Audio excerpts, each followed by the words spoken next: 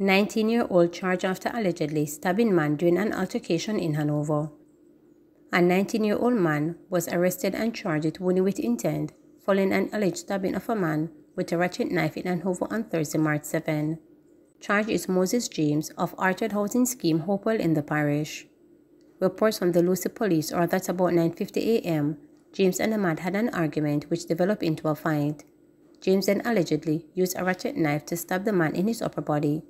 The police were summoned and the injured man was assisted to hospital, where he was admitted in a stable but serious condition.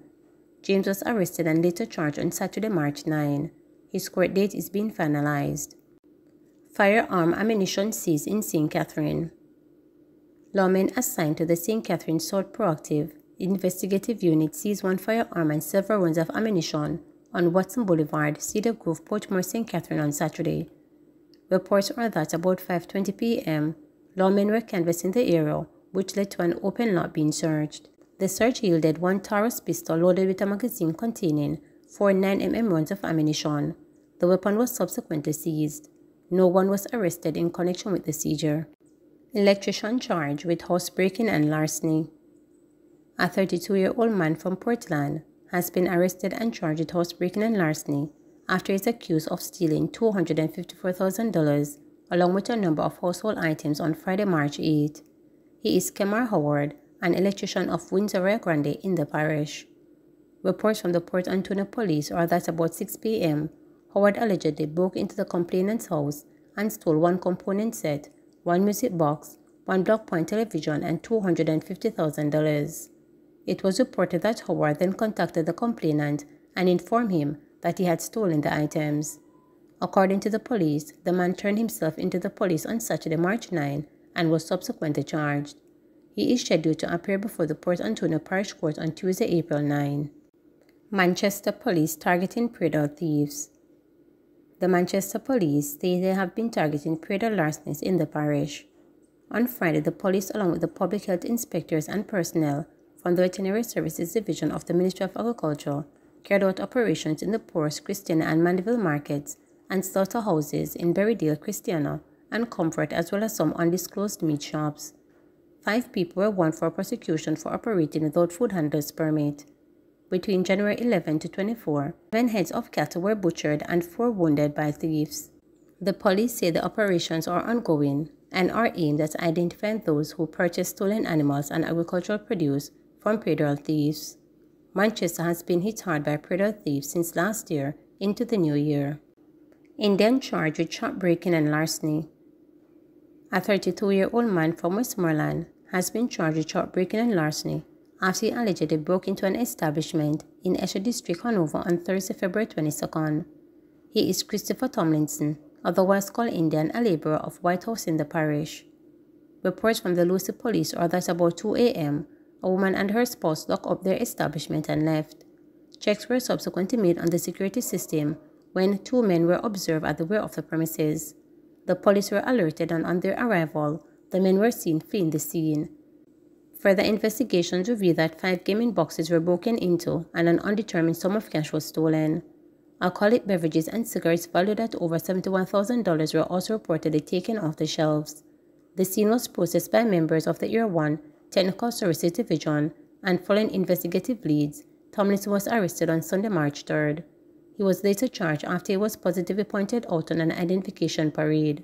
His court date is being finalized. Former councillor assault case rescheduled to March 14. The case against former St. James Municipal Corporation councillor David Brown, who is accused of attacking his ex-girlfriend during a confrontation in May 2023, has been pushed back for hearing on March 14, following his latest appearance in the St. James Parish Court on Monday. Brown, who is charged with assault occasioning bodily harm and malicious destruction of property, had his bail extended when his matter was briefly mentioned before presiding parish judge Sasha Marie Ashley. During Monday's court proceedings, it was disclosed that Brown attorney Albert Morgan was absent due to illness. This resulted in the case being rescheduled for March 14, when it is expected that the matter will again be mentioned. The allegations are that on May 28, 2003, The complainant, with whom Brown was in a relationship, was sitting in her car when Brown knocked on the vehicle window. The two got into a quarrel during which Brown hit the complainant in her face, causing pain and swelling, and also damaged her car window. Brown, who served as the St. James Municipal Corporation Council for the Montego Bay West Division, was subsequently suspended from the Jamaica Labour Party following his arrest and charge.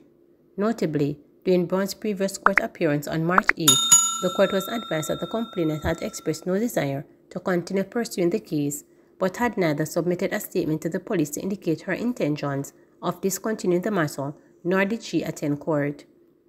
During past court hearings of the matter, Morgan had indicated that Brown and the complainant were attending mediation and counseling sessions at the probation office. The court had ordered that both parties attend restorative justice sessions, where the matter was mentioned on July 12, 2023. Brown had previously run afoul of the law in 2018 in relation to an outstanding warrant from the St. James Family Court about a matter with the mother of his child, and also for allegedly hitting a 65-year-old man with a licensed firearm on August 3rd that year. Brown spent 5 days in police custody before eventually being released. The assault case was discontinued in 2019 after the complainant indicated that he did not wish to proceed any further against Brown. Prior to his August 2018 arrest, Brown was under fire for reportedly verbally abusing a woman on social media in March 2018. At that time, the St. James Municipal Corporation Minority Caucus of the People's National Party served notice that they would bring a motion to have Brown suspended for his alleged actions. Child Diversion Program offering a second chance to children. Since its implementation in March 2020, the Child Diversion Program in the Ministry of Justice has been steering youngsters in conflict with the law away from the criminal justice system. The initiative, which is the Social Justice Division of the Ministry, targets children aged 12 to 17 years, providing them with individualized, diverse programs tailored to their needs. Director of the Child Diversion Branch, Venetia Clark, said the aim is to prevent children from having criminal records going into adulthood for mistakes they made at a young age. Say, for example, we have a child who stole from a shop in a community, and the shopkeeper found out about it. It was reported. When they realized that the child said, "I'm sorry about doing that, I just wanted some food for myself and my siblings," and so on and so forth, the shopkeeper now has the option to, instead of criminalizing this child for this minor offense, consent to the child going to the child diversion program, Clark explained. She stated, the participation in the program is completely voluntary and requires the consent of the victim of the offense to be utilized in keeping with the law and to ensure fairness for the victim. The victim has the right to redress. However, in this situation, we offer the victim the option of this alternative justice service. So the victim consents to the child coming to the program. The child accepts responsibility for the offense. This does not mean that you are saying I am guilty or innocent.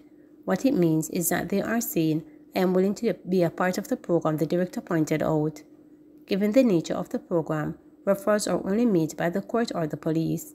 Clark said the child is then sent to one of the 14 child diversion offices across the island, where a risk and needs assessment is done so a personalized program can be created for the child. The child and their parents or guardians come, and we ask them a lot of questions about who they are, what it is like at school, what is it like at home, do they get bored easily, have they experienced any traumatic things in their life. All those questions we asked before because we want to get an understanding of who the child is, she stated. Once the child is better understood in a holistic way, rather than only by the offense they have or accused of committing, the child diversion program then shifts to understanding the root cause of the offense. So the example that I gave before, the child stealing, the child may have stolen something, but the root cause of the issue is probably poverty or some traumatic experience that the child has been through, Clark stated. She added that the program does not solely focus on the offense for which the child was referred. Other issues will be addressed should they arise during the program. A key part of the child diversion program is mentorship, where the children are given the opportunity to work with positive role models who can help guide them on a better path. The child diversion branch is always looking for a new mentor to add to the complement. Jamaicans over the age of 18 years who wish to apply to be a mentor may access the mentorship application on the ministry's website, www.mog.gov.jm, or any of the 14 parish offices. For more information on the child diversion program, Individuals may visit the Ministry of Justice's website at moj.gov.jm or by calling 888-JUSTICE, that's 888-587-8423. CRH redevelopment has strengthened health infrastructure in Western Jamaica. The government's investment in the redevelopment of the Corner Regional Hospital, CRH, has expanded and strengthened the health infrastructure in Western Jamaica through the upgrading and equipping of several facilities, says Health and Wellness Minister Dr. Christopher Tufton. He was addressing a recent meeting at the Standing Finance Committee in the House of Representatives.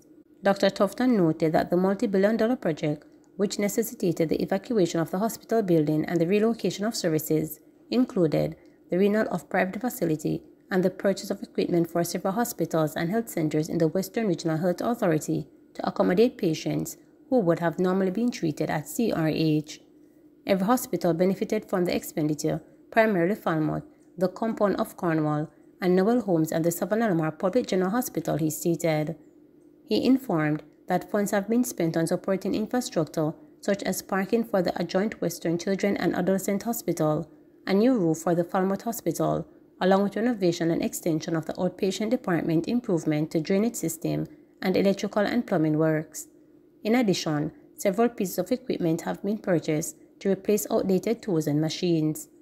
The objectives of the redevelopment project are geared towards improving the service delivery in the public health system by rehabilitating the CRH to include heating, ventilation, and air conditioning system, mechanical, electrical, and plumbing, information and communication technology, and equipping the institution. Please remember to subscribe, like, share, and click the notification bell for daily updates.